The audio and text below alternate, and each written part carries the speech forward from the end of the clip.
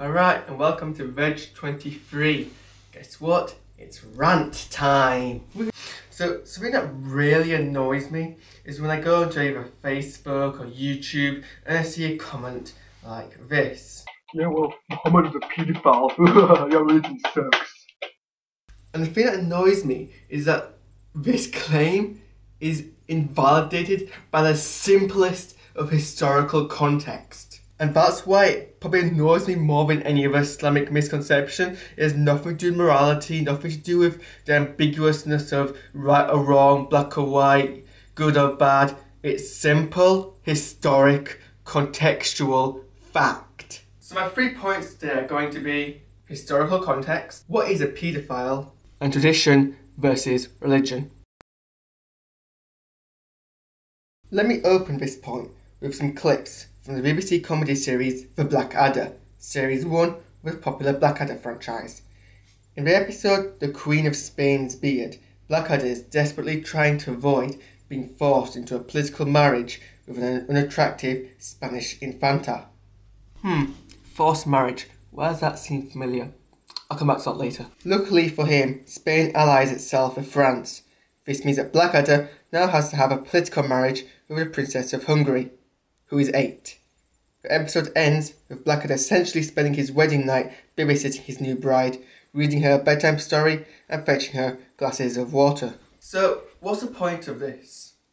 The point is that in the West, in Europe, this very continent, child marriages were being conducted until at least the 18th century, until at least 200 years ago. The rich people marrying off their daughters for political gain, or the poor underclass having to marry off daughters because they have no resources to feed that many mouths. So the point is, this was a global norm. People matured, especially women, at a much younger age 20 centuries ago. Simply put, you considered a mature adult the second you reach puberty, be it as young as 14 or even 9. At that age, you're considered as mature an adult as you would be considered at 18 years old in a modern society. But while we're on the subject of age, we don't actually know what age Aisha, may Allah be pleased with her, actually was. It could have been 9, which is a popular stance all of these the critics of Islam have, but there were no birth certificates in those days, no way of keeping record of when you were born. She could very easily just have been 19. She could have been any age from 19 to 9. Well, she could have been any age. We don't know. That's the thing. And frankly put, as one of the leading supporters of women's rights in first century Saudi Arabia and the first century Middle East, very unlikely that the Prophet Muhammad ﷺ would be a paedophile.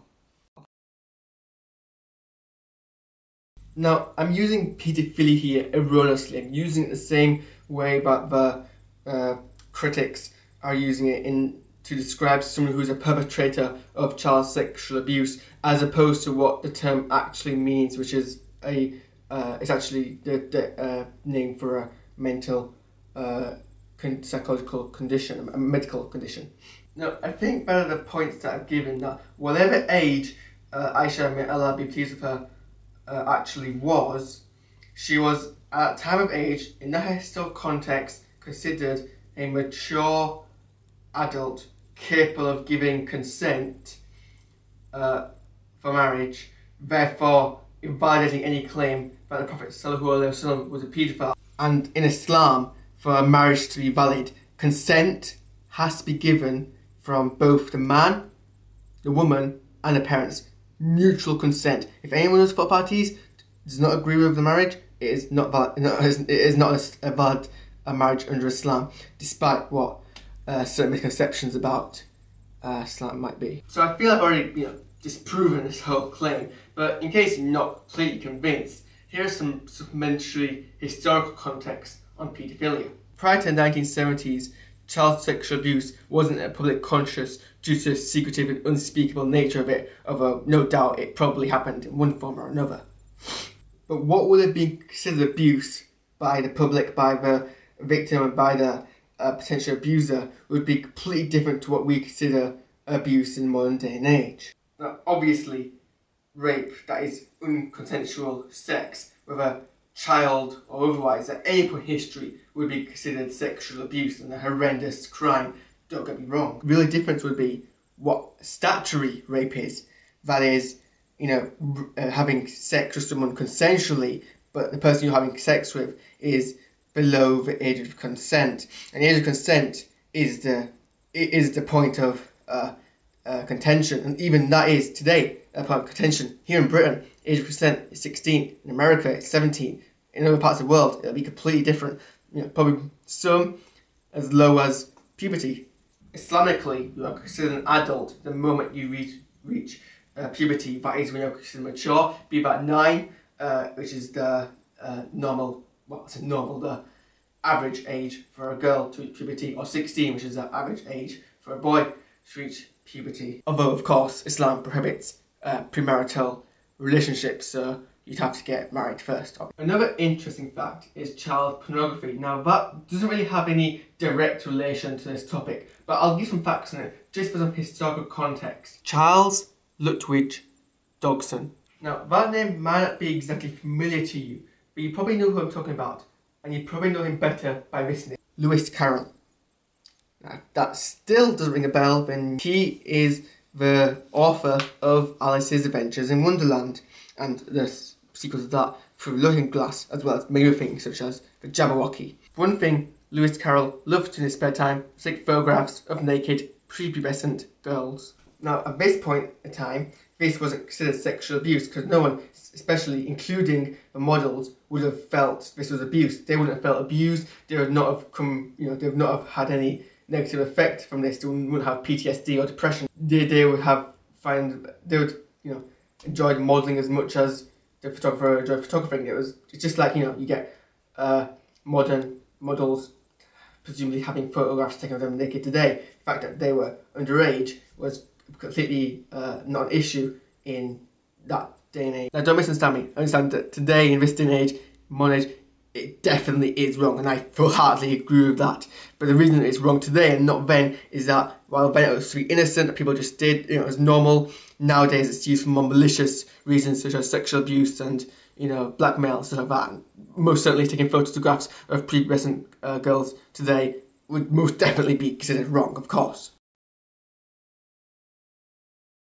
But the most annoying thing about this whole issue is it has nothing to do with Islam. Child marriages, as I mentioned earlier, were a global norm. So people who think they're attacking Islam by attacking this issue are really misinformed. Child marriages is not Islam, it's just how things were. They happened long before the Prophet was born. To be honest, most of the things people criticise Islam for aren't actually Islam. More often than not, rather Arabic or Asian traditions that have either come along later and people are just confused with Islam. Even Muslims are confused with Islam. An example of this is forced marriage. Forced marriages aren't Islam. They're actually explicitly forbidden in Islam. Consent for marriage, as I mentioned above, has to be from the man, woman and the parents. If the woman doesn't want to do the marriage, there is no marriage. If it happens, it's condemned in the eyes of Islam. Islam, unlike most societies in that day and age, considered marriage not to be a status, but a mutually consented contract between the man and the woman. And in this mutually consented contract, men had rights they could expect from their wives, and wives had rights they could expect from their husbands. So yeah, that was my massive rant, because this issue really infuriates me, because it just makes no sense. So yeah, hopefully I've cleared some stuff up for people here. If I made any mistakes, they're my own fallacy as a human being, and inshallah I haven't made any mistakes, but if I have, that's my own fallacy as a human being. If you have any questions, I'm not a scholar, and I just want to make it clear, I'm not a scholar of Islam, so I don't have intricate knowledge, but I mean, if you ask them below, I'll either point you in a link direct you to a legit source, or show you how you can get proper information. If you're going to debate historical context with me, I'm probably better versed at that, but the facts are clear. So yeah, swish you out.